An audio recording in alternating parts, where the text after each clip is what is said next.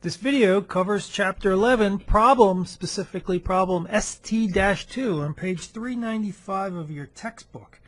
It's a capital budgeting problem, and it covers the main topics of the chapter. And it asks us to compute the net present value, internal rate of return, modified internal rate of return, payback, and discounted payback periods for two projects, Project X and Project Y. And here's the cash flows laid out. That's shown in the text. Now let's look. Before you do a problem like this, you always want to glance at these cash flows to see what's going on. First off, you see they're normal cash flows. There's only one change of sign in each one, so it flips from negative to positive here it's negative, and it flips to positive. Just pretty normal. This one, in fact, cash flow looks almost like a bond.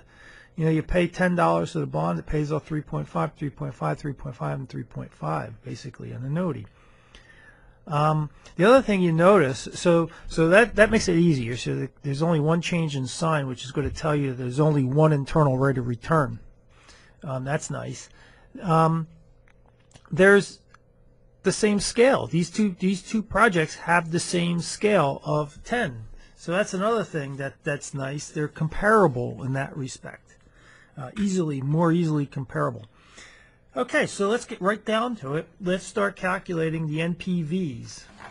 And because that's the first question, is what is the NPVs? So net present value of project X. Let's do it. So you're going to have to get your financial calculator out, and I'm going to do it here on the side while I'm talking to you. And we're going to hit the CF button to get in the cash flow mode. And when we do that, we're going to see CF0, and we're going to make CF0 minus 10. I'm going to chop off all of the zero, not all of them, just 3 of the zeros. So put everything's in thousands. You don't have to do that. You can do it. You can put all the zeros in if it makes you comfortable, makes you feel better. Okay, so then we're going to hit enter. So we put minus 10 and then a negative sign in there, and then enter, down arrow, and we're going to have pop up CO1, which is cash flow for period 1, and we're going to put 6.5 in there, right? The first cash flow from this. And we're going to hit enter and then down. And what's going to happen is it's going to show FO1. Remember that FO1? That's the frequency of the cash flow in period 1. In this course, it's always 1 for all the F's in this cash flow mode. It's always 1, so we're just going to leave it there, and the way we leave it there is we just skip by it by hitting the down arrow. So we're going to skip right by that, and then we come to CO2, and we're going to put in 3. For CO2, we'll hit enter and hit the down arrow, and then you'll come to FO2. You know, again, frequency means how many in period 2. How many cash flows, how frequently do you have this $3 cash flow in period 2? You only have it once, so that's what that means. So leave it at 1 by just skipping over it. Then CO3 is going to be 3. Enter. Down arrow. FO3 is going to be 1, so just skip it. CO4 is going to be 1. The last cash flow here. Last cash flow is 1. And we're going to hit enter and then down arrow.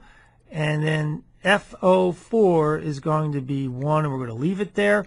And what you want to do is you want to go down to CO5 and CO6, CO7. Just hit your down arrows a bunch of times. Make sure that they're all 0.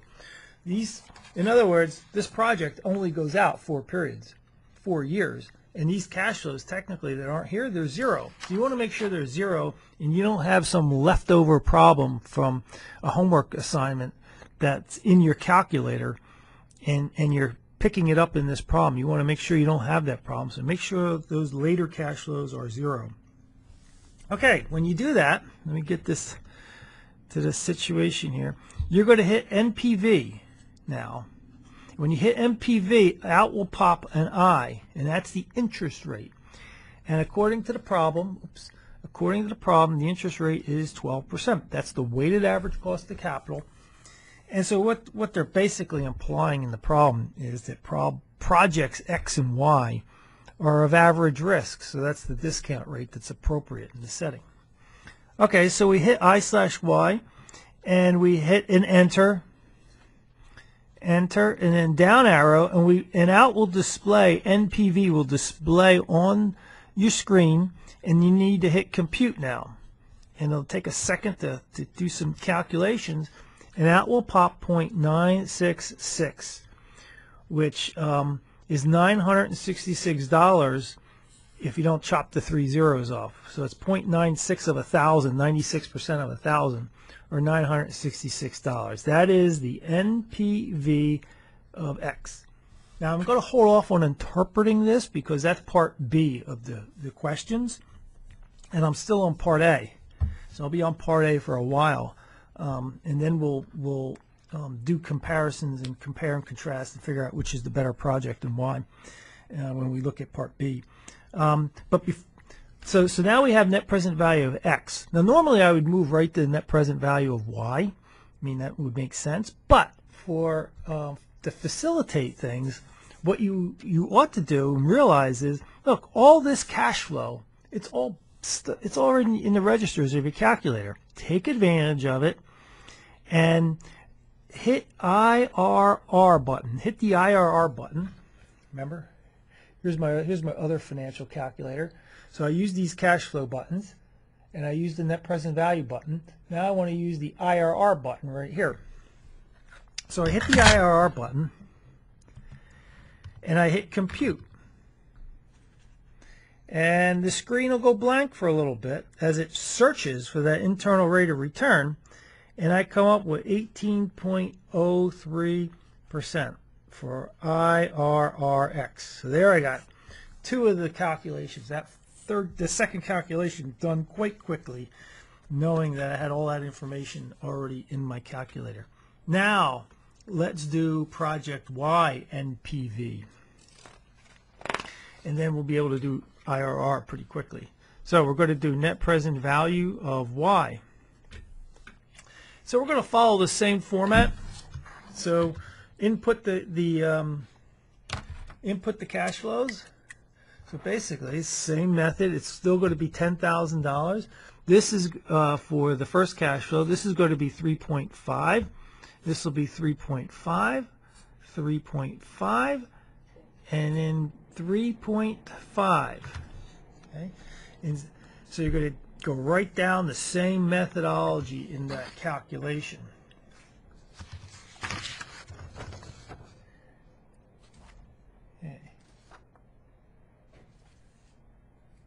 Let's see here. So then when you do that, your net present value will pop up. You will come up with a net present value of Y of 630.72. Okay? Now you're going to have all that information in your calculator on those cash flows. Why not hit the IRR button and watch, and then hit compute, and then out will pop 14.96% IRR for Y. Okay, so there we got two calculations done fairly quickly. And now we can go to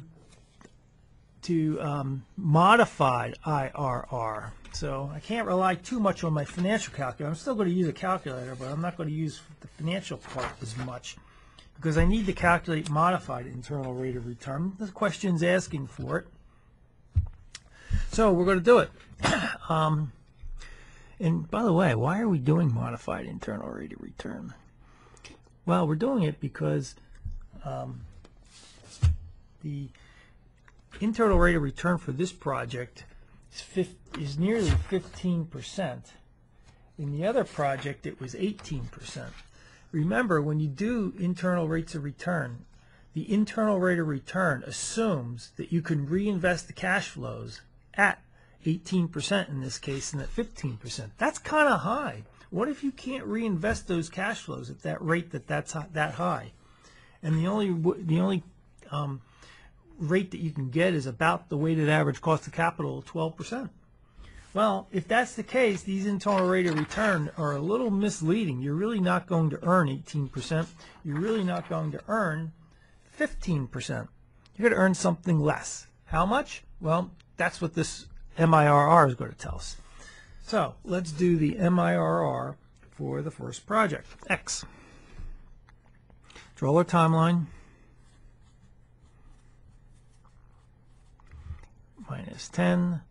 6.5, 3, 3, and 1. So remember, what we want to do is we want to grow this cash flow. So 6.5 is going to get grown at 1, 2, 3 periods at 12%. That will come up to be 9.132. Let's take this cash flow, grow it at 2 periods at 12%. That comes out to be 3.763. This cash flow, 3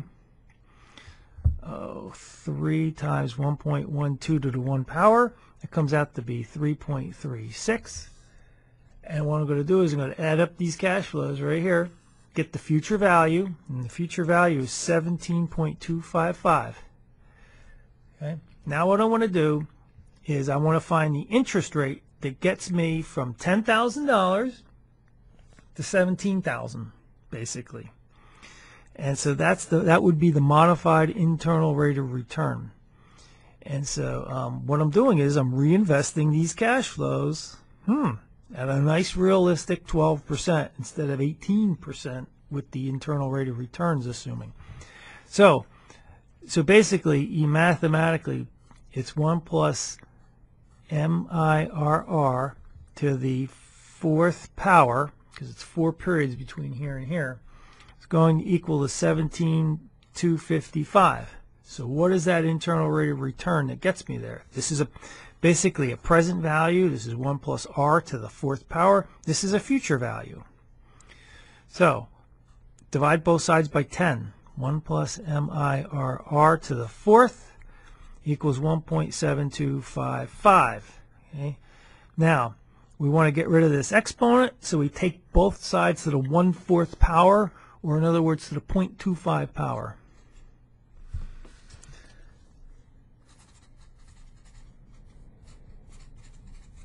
So I'll take this to the 0.25 power, which is the 1/4 power. And when I do that, I get this side equals,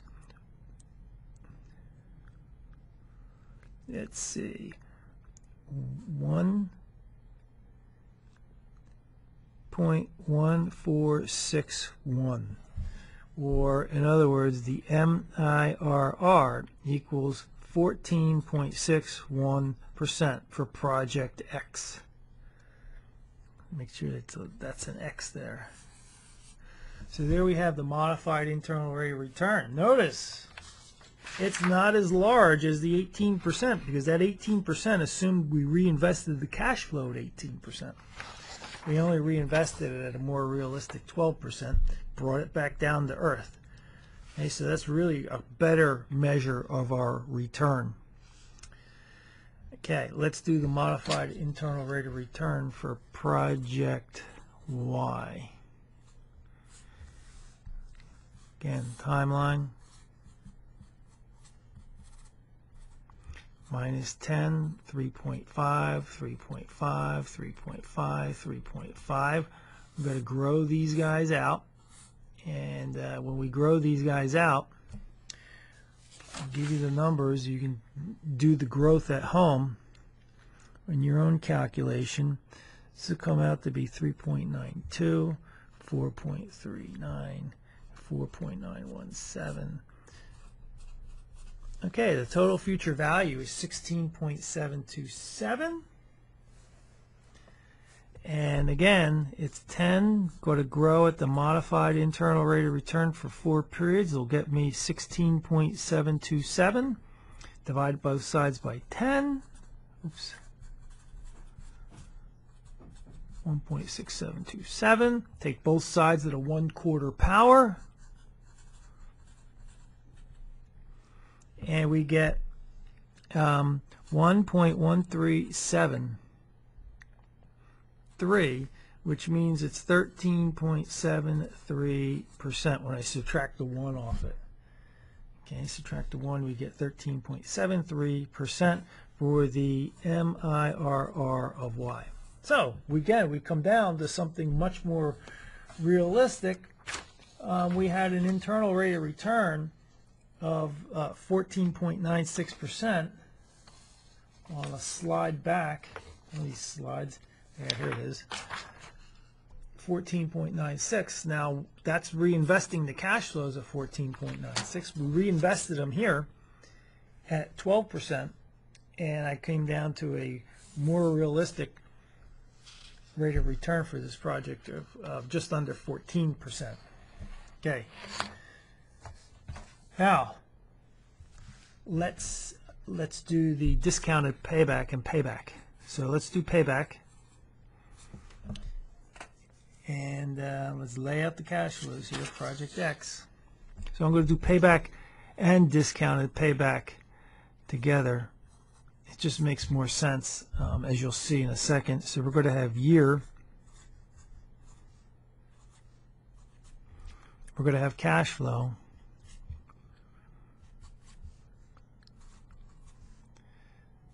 remember, put this vertically. Normally we do all our cash flows vertically, but it makes a lot of sense to do everything here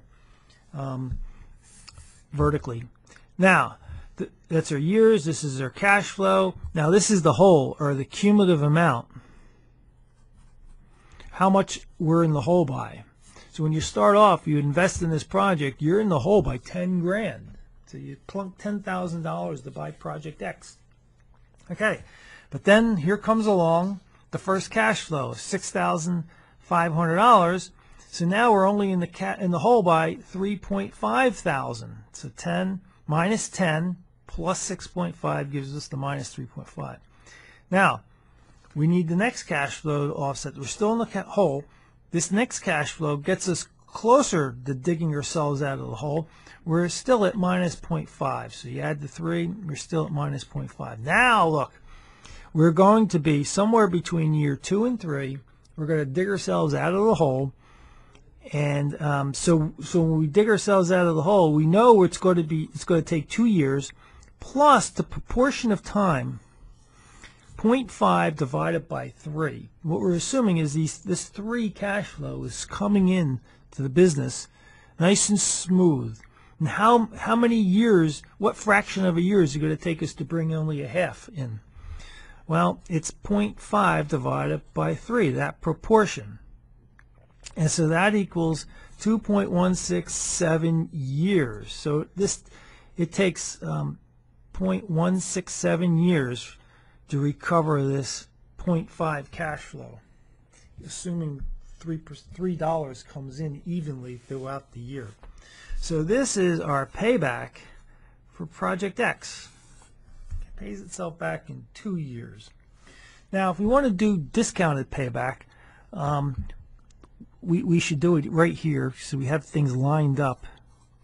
So let me extend the analysis over here to do discounted payback.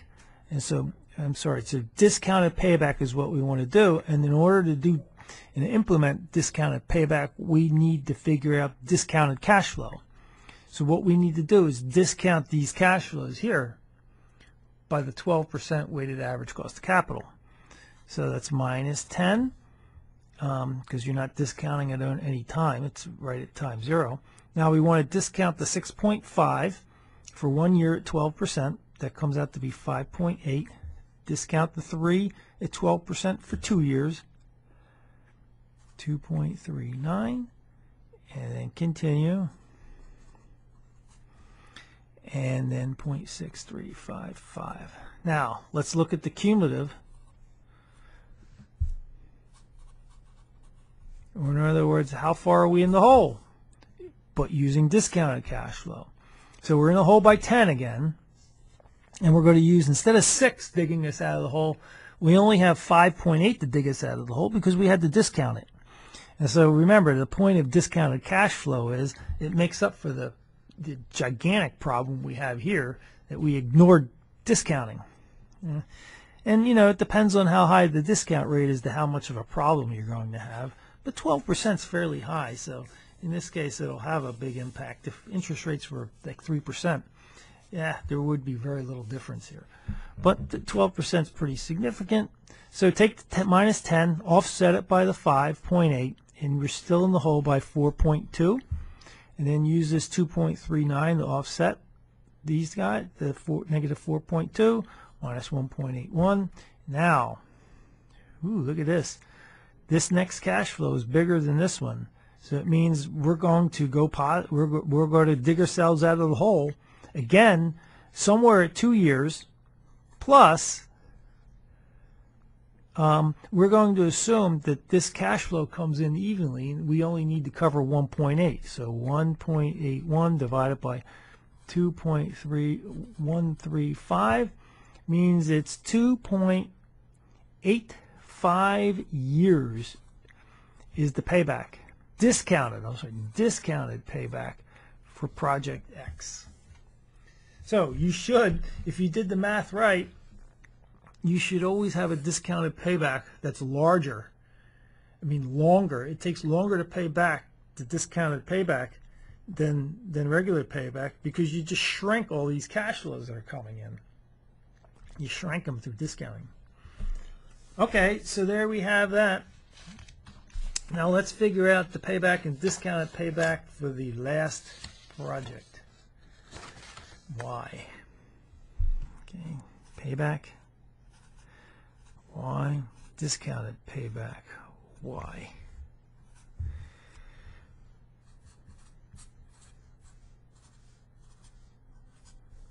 Year. Cash flow. Cumulative whole. 10. Remember, everything comes in 3.5 here as an annuity.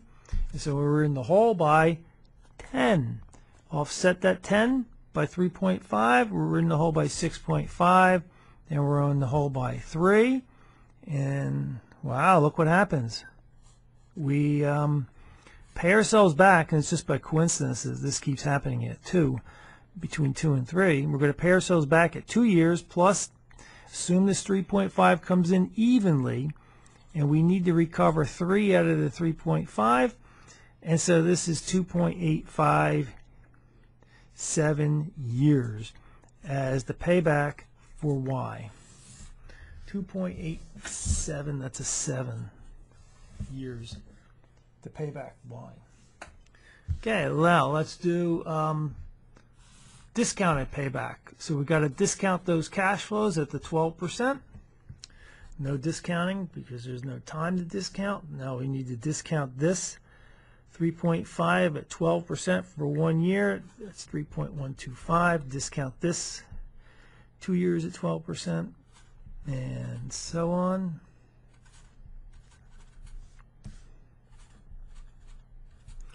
Now let's figure out the cumulative hole.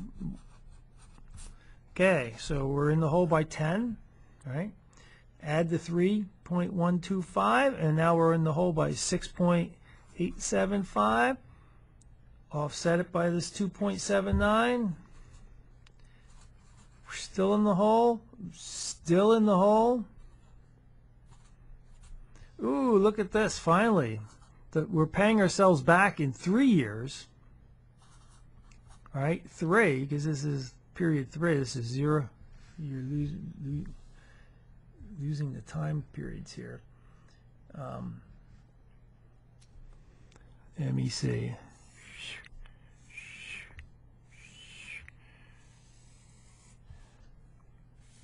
See, we're paying ourselves back. It's 3 years plus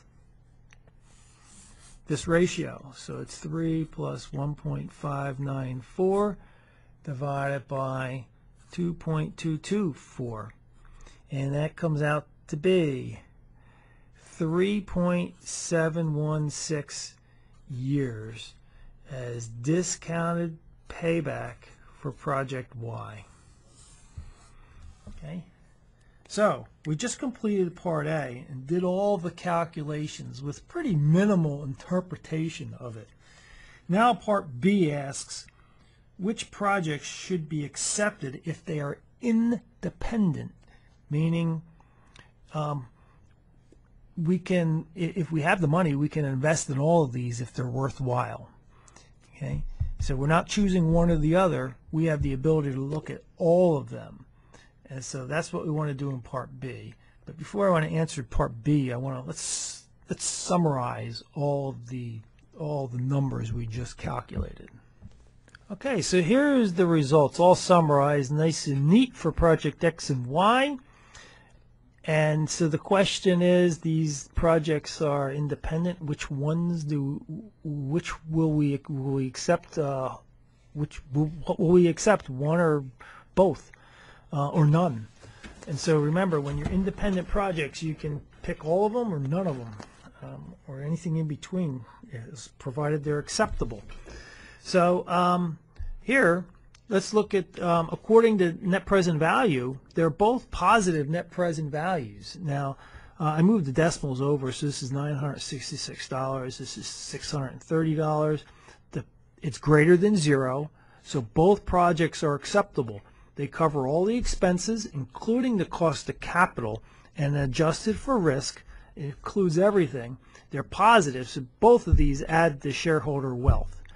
So we would accept both of them are acceptable.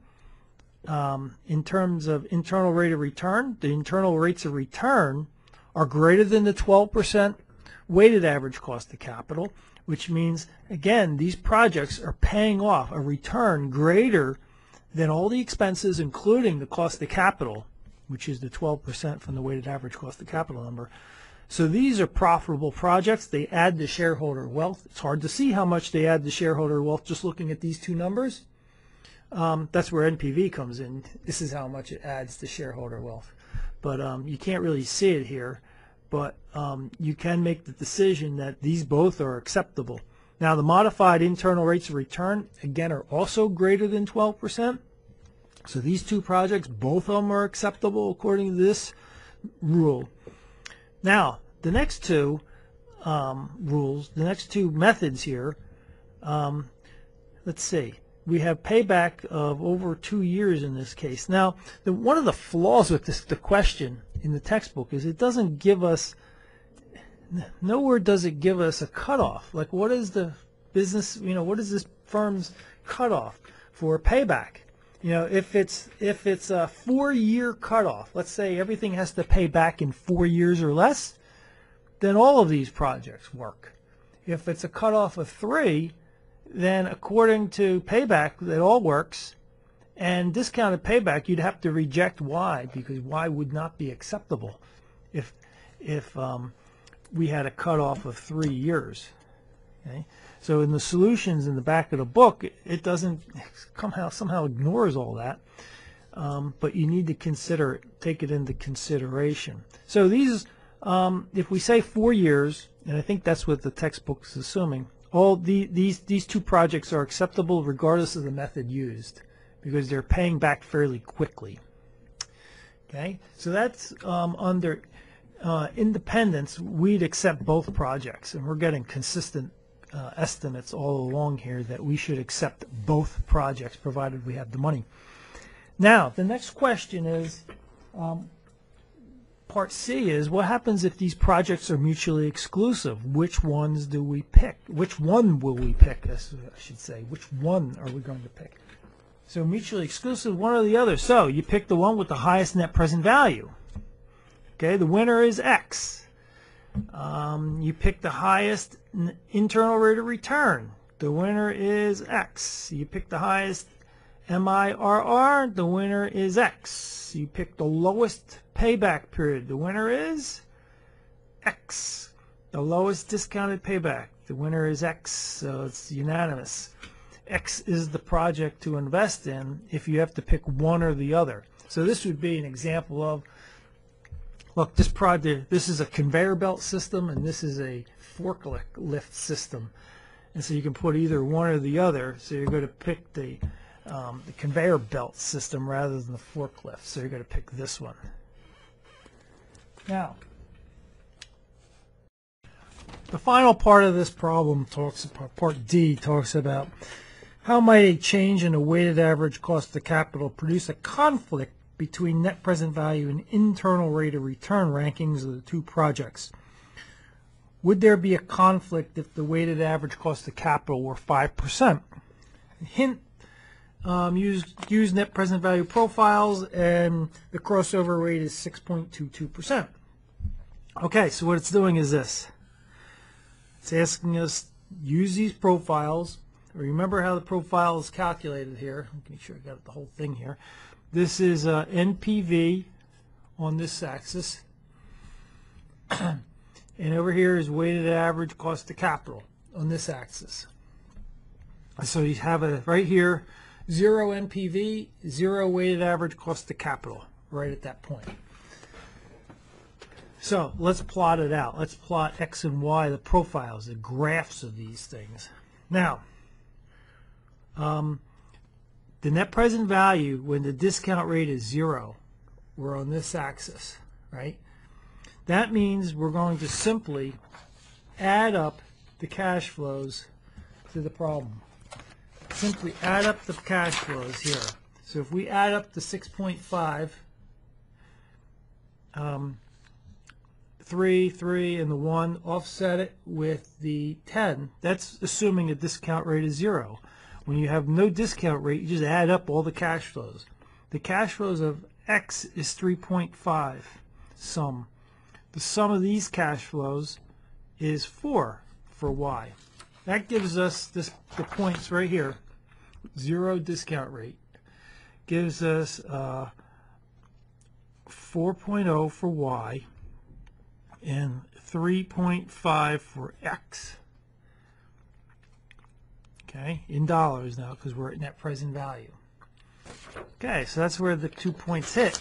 Now we also know where these lines are going to hit and intersect this axis, the x-axis, because that's the internal rates of return. So we know X is going to hit about 18% and Y is going to hit at 15%.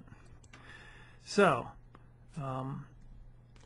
let me draw the lines in first to see if I can get them in right with a curvature. Okay, get a different color in. So this will be Y, and Y has a 14.96% sigma. So let me back out this so we get a little more space in here.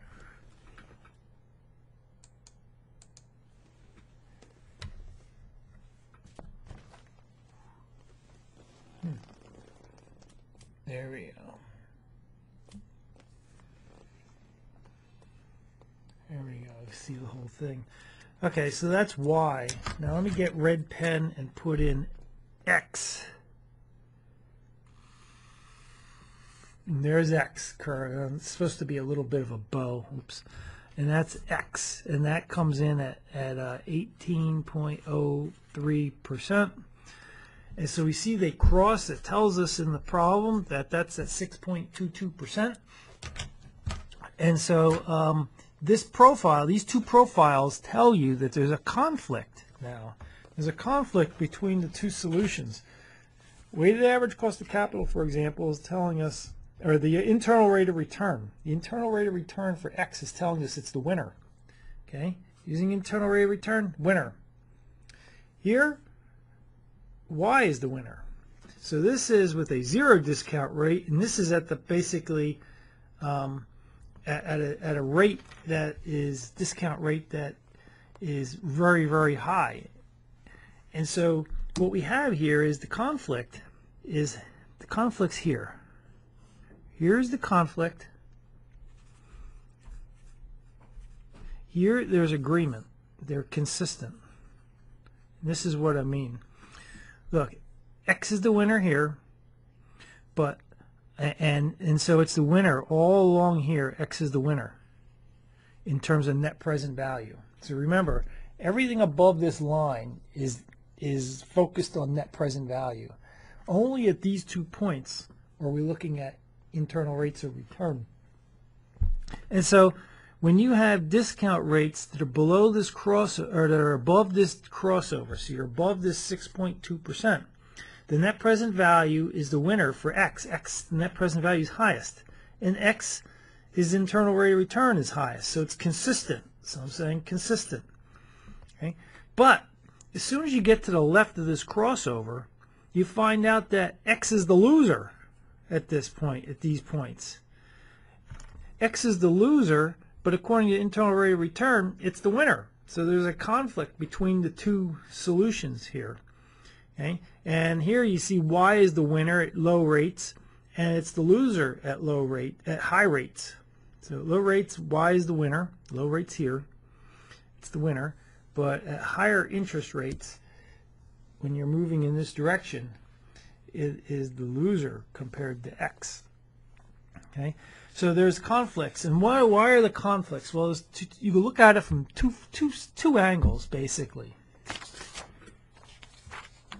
Two angles. It has to do with the timing of the cash flows, and this is how you view it. Here, back to our original cash flows. Let's look up here now. When interest rates are really, really low, what's happening is Y is the winner. Y is the winner because interest rates are low. These cash flows are dominating. These cash flows that are further out, they're not getting discounted at all, and they're kind of heavier than the cash flows here. In this project, in X, they're kind of small, and so and they're all bunched up over here at period 1. So when discount rates are low, these are getting a lot of weight, okay, which is why Y is the winner here. But when interest rates are high, what's happening is these things are getting discounted. All these big cash, relatively heavy cash flows, which are pushed out this way, are getting discounted at high rates. It's causing Y to be less attractive. You know, you'd rather discount really small numbers like you're discounting here when you had high discount rates. So it has to do with the discount rate. The flip side of it is, as the textbook talks about, is the same angle, is it all depends on the reinvestment rates that are being done here. When you have internal rates of return of 18%, like we have for X, you get to reinvest this cash flow at 18% for these periods. This period, and this period. So you get to reinvest this giant cash flow for 3 periods versus this little cash flow for 3 periods. And so that causes X to be the winner. You get to reinvest this cash flow for a longer period of time. And so that's basically the same thing, flipped from one angle is from a reinvestment perspective, the other is from a discount perspective, but you come up to the same solution, and you ultimately come up to the same reason as to why you have these crossovers. It has to do with the timing, the relative timing of the cash flows and the amounts.